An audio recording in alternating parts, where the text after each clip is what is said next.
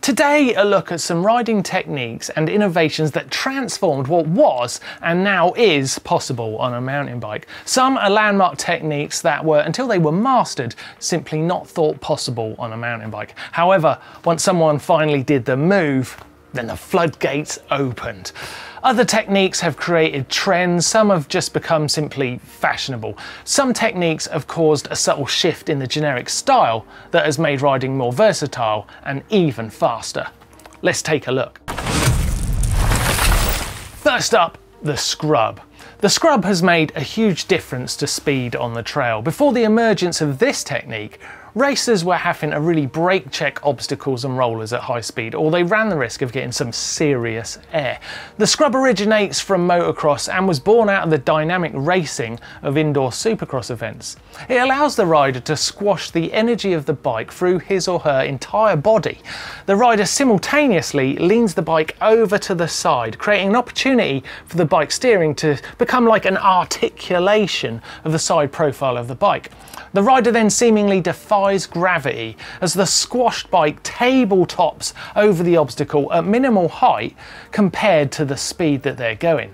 The name the scrub comes from the bike being so low when done by some practitioners that they literally scrub over the top of the trail feature in question. It looks amazing when it's done properly. Okay, the backflip. Now the backflip is now known to be a pretty simple trick. It is dangerous, yes, and it does take skill and bravery. Once practiced though, it becomes a move that can be used in tons of ways, in tons of places, and with big trick variations.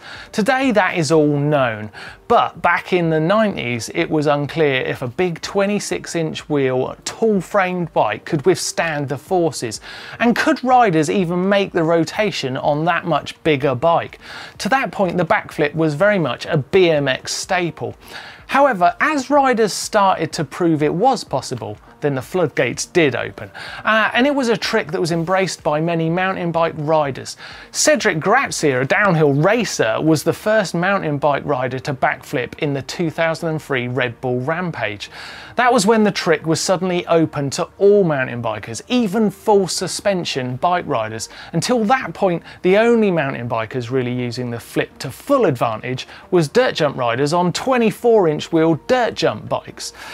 Only a few years later, and the backflip was being mixed with whips, 360s and no-hand variations on some of the biggest obstacles at events like Rampage and on any true slopestyle rider's video showreel.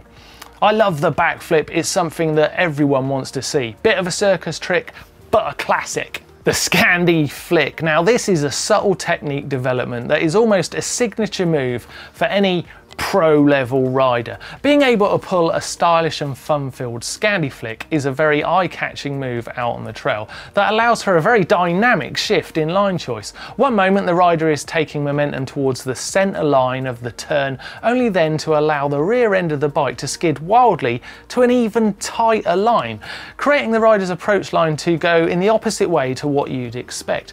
However, this is just a momentary angle within the Scandi flick. At this point, the rider releases that rear end skid and lets the tyre grip, which in turn shifts the weight to the back end to wildly whiplash around the corner, following the line of the front wheel. When done to good effect, this move can offer brand new line choices at very high speed, and it can also look really amazing. Now, the term Scandi flick comes from rallying, and all of these Norwegian and Swedish rallyers using this trick to great effect. It's a well-versed rally move, hooking the inside of the front wheel of the car to the inner line of the corner, then scrubbing the rear end firstly tight, but then allowing that hooked front wheel to pull the car around the corner in a whiplashing effect.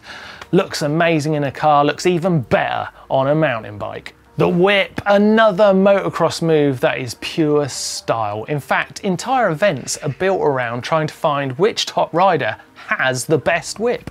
This technique has almost no other use other than looking great.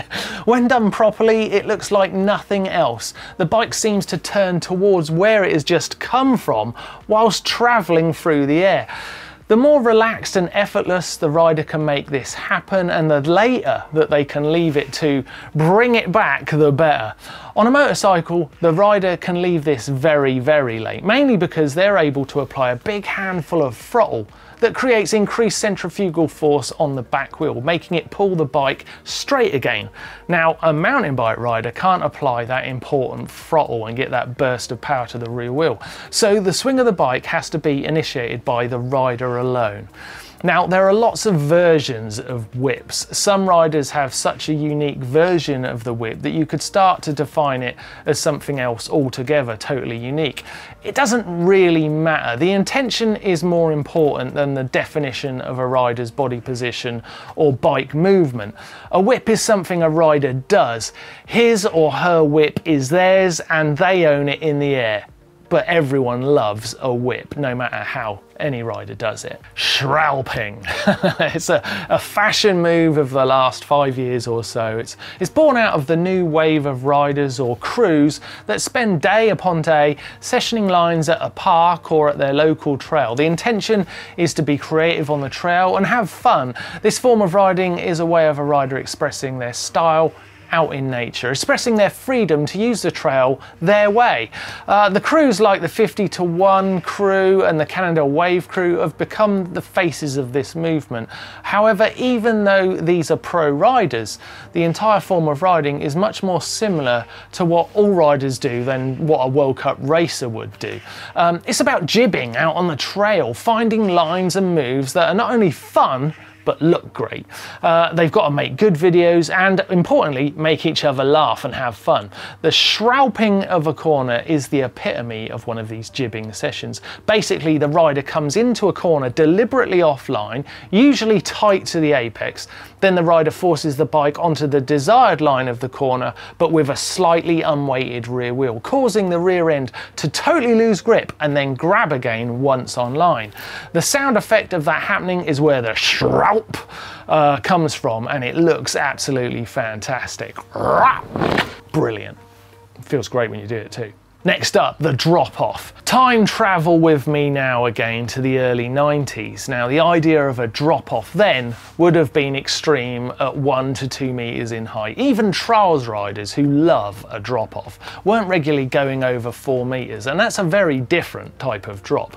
Any true drop for a pro mountain bike at high speed out on the trail was never going to get near that 4-meter height. That was until people like Josh Bender, Brett Tippie and other compatriots that started experimenting with what was possible for a full suspension mountain bike. Those riders who, in the deserts of the US and the North Shore of Canada, pushed the limits of what could be done. They created slopestyle from their experiments, and suddenly long travel bikes started to have longer geometry, slacker head angles. The mountain bike industry now had riders pushing the boundaries, and thanks to them, the bike became capable of withstanding these huge drops.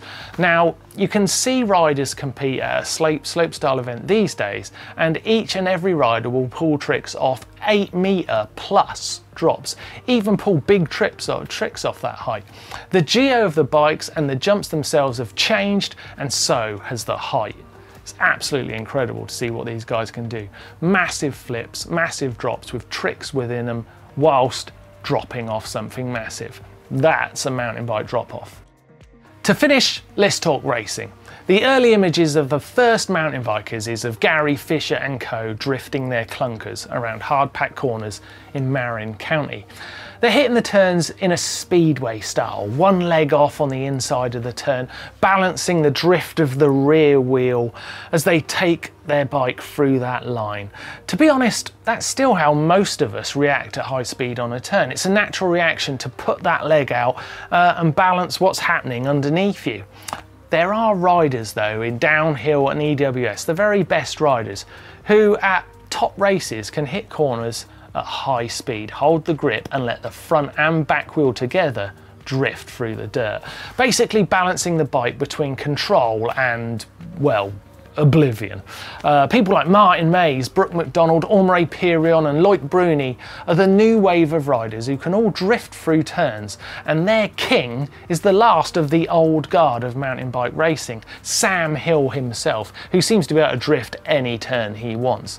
Now, this move is rare, but when you see it done well at speed, it is incredible. It's quintessentially what we all crave from our mountain bike experience, and the emergence of an ability to truly drift is something many riders will have dialed in years to come. What other moves do you think have shaped this sport? Let us know in the comment section down below.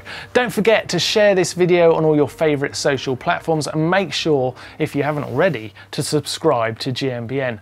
Thanks for watching, and we'll see you next time for another awesome video.